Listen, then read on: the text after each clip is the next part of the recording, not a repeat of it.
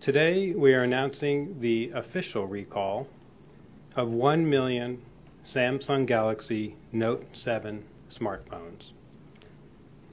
Because this product presents such a serious fire hazard, I am urging all consumers, take advantage of this recall right away. Consumers have understandably been anxiously awaiting this announcement, and now it is the time to act. This recall provides two options, and that's important. First option, you can get a replacement phone. The second option, an equal option, is you can get a refund.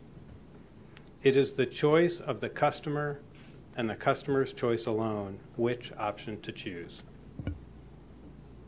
The public heard our message last week to power down these phones if you have one.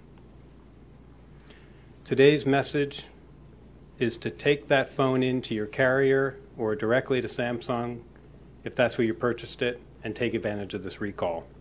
I'm going to walk you now through the mechanics of how this recall will work to make sure that it's understandable for all consumers, because again, we want consumers to act to get these phones out of their hands and have a safe replacement that they can use. First, consumers should look for the special code that's etched on the bottom of the back. That's going to be the key to figuring out whether or not the phone that a consumer has is subject to this recall or not. Consumers should plug that number into, go to Samsung.com and plug that number in, or call the company and read that out to the representative. That will be the phase at which somebody will be able to tell whether or not their product is subject to the recall.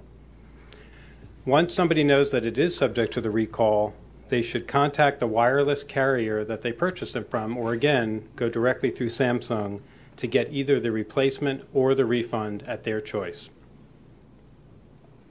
We do want this process to be simple, we want it to be straightforward, and we want affected consumers to be able to take advantage of this recall right away.